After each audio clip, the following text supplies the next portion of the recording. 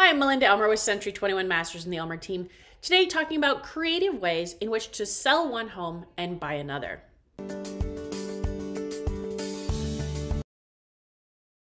Hi, I'm Melinda Elmer with Century 21 Masters in the Elmer Team.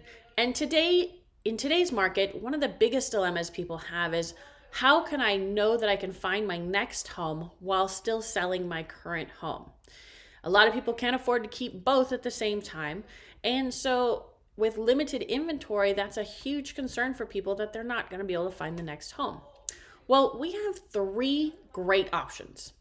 First, there's the traditional method, which is we sell your current home, and in the process, we either rent back from the new buyer for your current home and then find that next home, or we do it concurrently. So we go into escrow while we are selling your current home.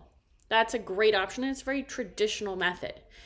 The downfalls to this can be that it obviously puts pressure on you finding the next home, and sometimes you have to wait 30, 60 days, and you may have to move into some sort of temporary housing if at the end of the time frame which we can rent back, you haven't found the home that you wanted. Now that's pretty rare, and good news is we haven't had any clients be homeless yet. But if you are looking for a specific home, that may not be the best option for you, unless you're flexible with moving to temporary housing if needed. Now, the second option that I've recently come up with is called a home trade-in program. Now, we have access to a program which allows you to actually purchase your next home first, and then once you've closed on the other one, you trade in your home to this particular company, and then you can get most of the money from the sale of your current home to go towards the next home.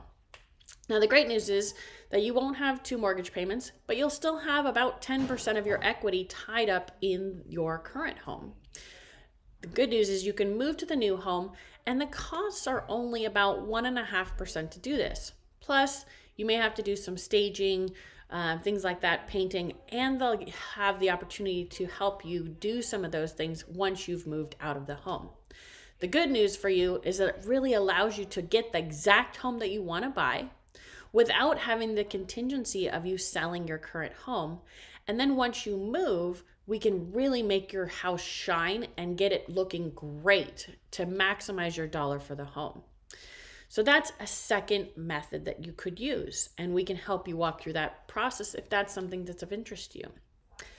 The third option is a bridge loan.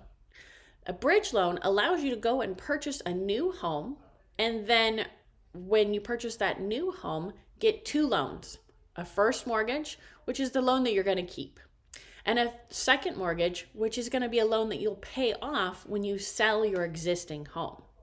So again, the pros of this is it allows you to go out and purchase that perfect home. And then once you do, you'll be able to sell your existing home and move at that time. Now, you could actually have two homes at the same time for a little while with this option. And there, of course, is some cost to it. It costs about 2% to do this type of a loan.